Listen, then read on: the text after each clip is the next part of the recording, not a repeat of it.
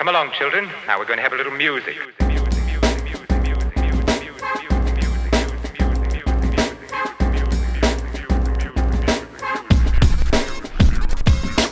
What's up, everybody? It's your boy RB3 here for a review for the new-ish horror movie Barbarian.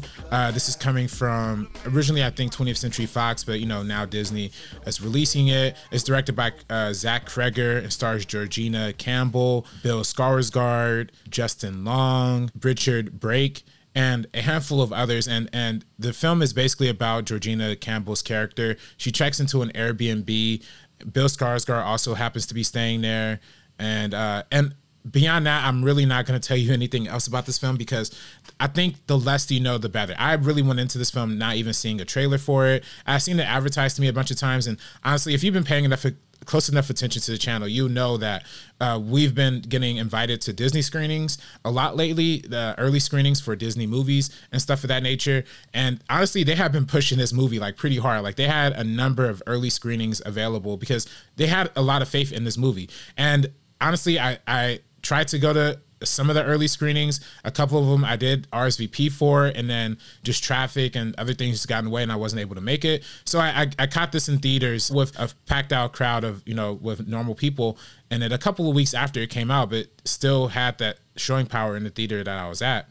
And needless to say, this was a movie. I can see the push behind this movie. I can see why this was such a dynamic film and such like a pop for the people who have saw it and the people who are promoting this movie, because wow, what a horror film. It horrifies you and unsettles you in ways that you probably wouldn't have even thought or imagined going into the film. Now, I read somewhere that Zach Cregger got the idea for this movie because he read a book called The Gift of Fear, which was essentially an outline for all the red flags that certain creepy men give off to women in conversation. So initially, if I'm not mistaken, this film started off as a short film that was, just a conversation between Tess, who's Georgina Campbell's character, and Bill Skarsgård, where he's just giving off mad red flags. But as you come to learn in the movie, what you think the movie is setting up for is not at all what the movie goes for. The first 30 minutes of this movie is very different than the second 30 minutes of this movie, which is very different than the last 30 minutes of this movie. As we come to uncover the mystery a little bit more and understand a lot more of the secrets that are lying underneath this Airbnb, which is located in a really distraught part of Michigan, I believe right outside of Detroit, or maybe in Detroit, but you can kind of see the socioeconomic rares of this town, of the city of Detroit, and how a lot of these houses are like eerily despondent and vacant and ugly and torn down and worn down, but it's just this one Airbnb that's just nice. And that really doesn't make any sense when you think about it, but again, that's what this movie is representing. Nothing in this movie like really should be making sense, even though it really does. And what's honestly more impressive about this movie is that there isn't a mystical element to it. There isn't something that, is supernatural. I do believe a lot of the events of this movie are, real life or real life inspired. I mean, this isn't based on a true story or anything, but, this is real life horror that, has been dealt with throughout our history. And I don't want to say too much more, without getting into it, but man, it's a powerful film. I highly, highly recommend this movie. Again, it's really hard to review this film without giving away too many details as to why it's great, but the narrative structure is absolutely impeccable. You're left wondering and twisting and turning all the way through. It takes you in directions you never thought the movie would take you. And a lot of times it's actually remarkably funny. It's darkly funny in some ways, thanks to certain characters who come in the later half of the movie. And the biggest thing that stands out to me is the cinematography.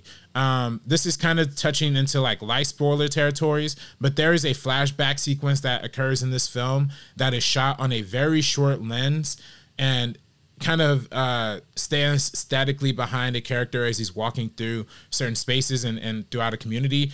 And that sequence is one of the most terrifying sequences I've ever seen ever. And it was remarkably impressive because they didn't show that much in that sequence. Like they didn't show anything too violent or too over the top, but it was just the luring, the mystery, the editing, the way the editing, this movie has a lot of creative uses of match cuts, has a lot of creative uses of sound editing and mixing and implying things from, earlier, you know, it has a perfect setup and execution and payoff structure that kind of rides throughout this film too. So overall, I'm really, really enjoying this movie. This is one of my favorite films of this year, favorite horror films of this year. And, you know, honestly, I've seen a lot of movies this year. I've seen a lot of horror this year. I've seen movies like X. I've seen movies. I haven't seen Pearl yet. A lot of people have been recommending Pearl. And I also haven't seen Smile. But I've seen a lot of horror this year. But honestly, the Barbarian is at the top of that list for me. Let me know what y'all think down in the comments down below if you have seen Barbarian. If I'm not, I know it comes out on HBO Max October 25th, so that's kind of why I wanted to get this review out now. So, you know, if people haven't checked it out yet and y'all want to check it out on HBO Max, it's going to be there in a couple of weeks. That being said, y'all, let me know if you have seen it in theaters. What was your theater reaction? Did your crowd react in the same over-the-top, you know, wild ways that my crowd did? Let me know in the comments down below. Also, shout out to this movie only being on a $4 million budget and making something like $38 million worldwide. That's huge. You know, that's a huge upgrade for a small budget feature coming from a relatively indie director, getting a big theatrical release and getting streaming on HBO Max. So that's huge. Anyway, y'all, that's all I got for Barbarian. Check this movie out when you got a chance. And if you haven't already, subscribe to First Cut, hit the like button, comment, check out our other videos, follow us on TikTok. Andres is killing it over there, talking about House of Dragons. I don't even watch that show, but I always repost the TikToks because they be killing it. And yeah, follow us on Twitter and Instagram too, at First Cut TMO, but definitely follow us on TikTok. And that being said, I'm RB3. Subscribe to the channel. Peace. It's either me or you. Take you out the equation. It's either me or you.